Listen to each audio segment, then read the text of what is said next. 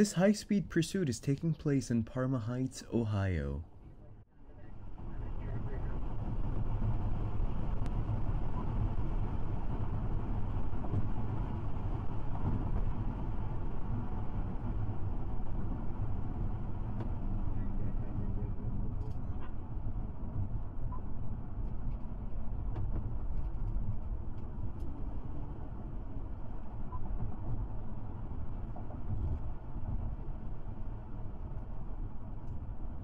This is going to be an '08 Toyota indicator, green, 64 valid.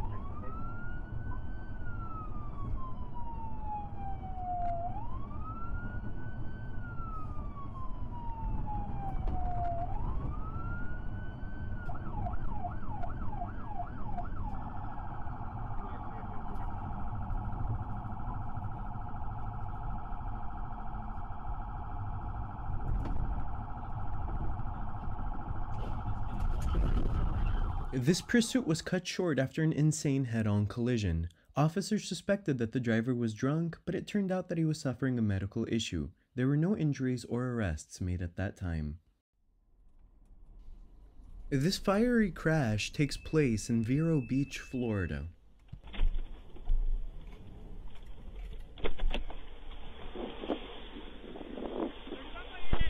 In that car? Yeah. We can't get him out? No, the fire's getting now going down this side when we get to it. Which car are they in here? Yeah, that car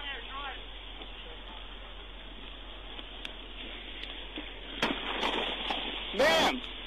Can you hear me? Can you call this way? Call this way! Ma'am! Are you... Come on! Are you buckled in? Are you buckled in now? Ma'am, can you call out a little bit, please? Guys, help me pull!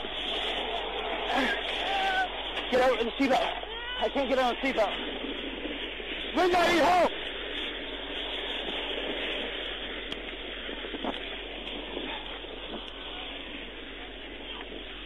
So hot. Be careful. Get that off, get that off! What is it?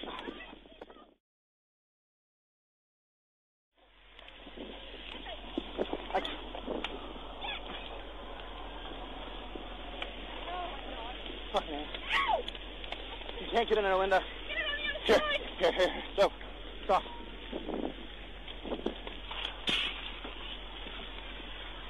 I can't pull on her. Ow!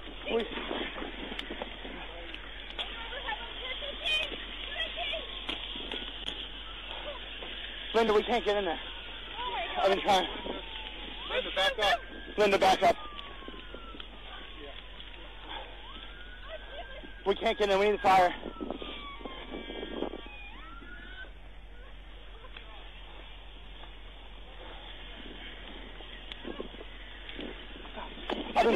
I've been trying to pull on her. I can't get her out.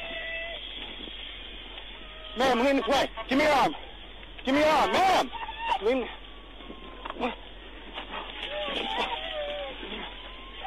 Let's drag her away. Drag her as far as we can. Go.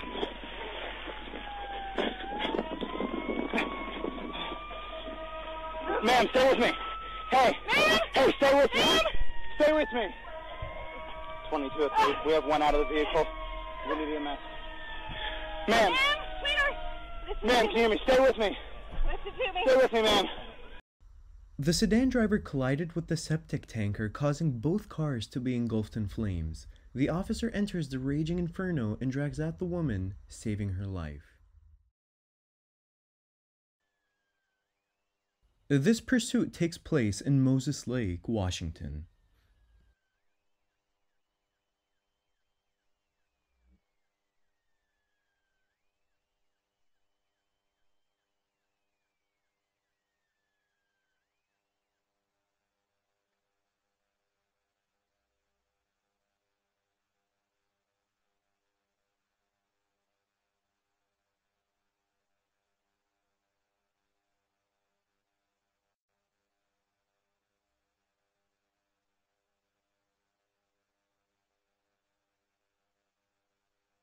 The runaway driver was caught a few blocks down by another officer. The driver claimed he ran because he couldn't go back to jail.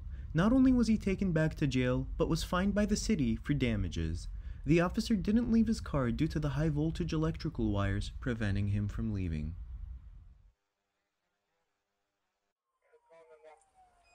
This pursuit takes place in Brookhaven, Georgia.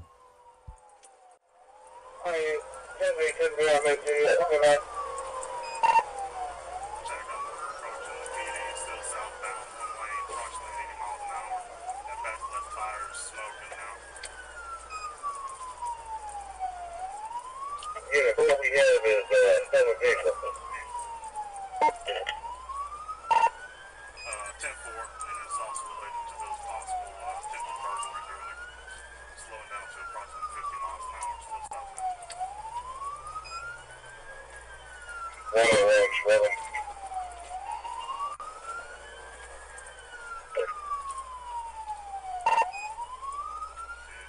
If I get the chance, I have permission to fit.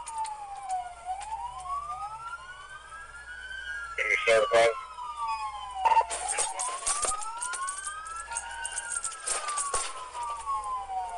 Okay, stop it.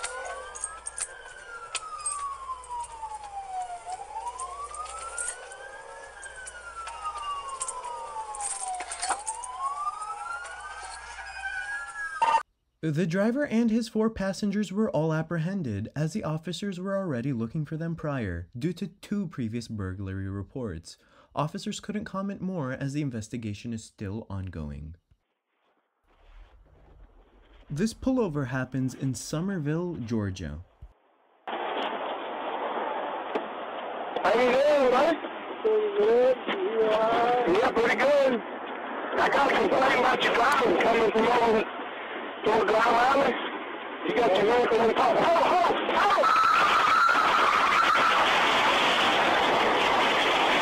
The driver was a 90-year-old veteran who was reported due to his driving. He mistook the gas for the brake pedal and rammed into the store. He was not charged, but is now prohibited from renewing his license. This barricade is happening in Crockett, Texas. You got training PD too. The Mitsubishi driver has been running and in the end drove over the spike strips, causing him to ram into the blockade. He's been charged with a 3rd-degree felony evading arrest, reckless driving, and failure to maintain a lane. This was taking place in Tulsa, Oklahoma.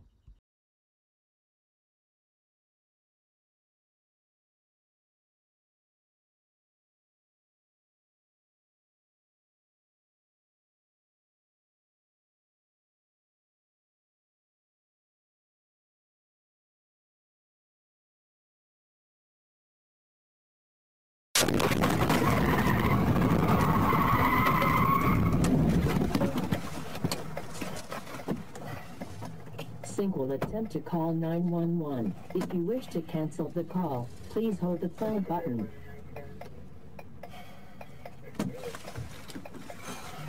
The 911 assist call is being placed. Sync will speak first to the 911 operator before opening the line. Please wait.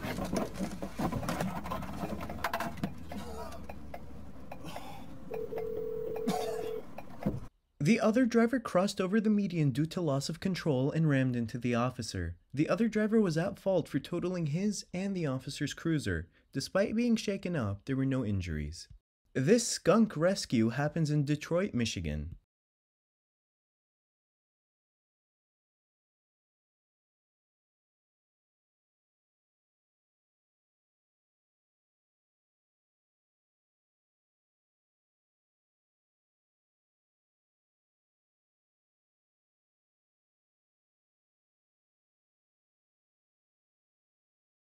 The officer cautiously removes the can on top of the skunk's head, saving it. He sprints and leaps out of the way to avoid getting sprayed. Luckily for him, baby skunks like in the video can't spray like the adults do.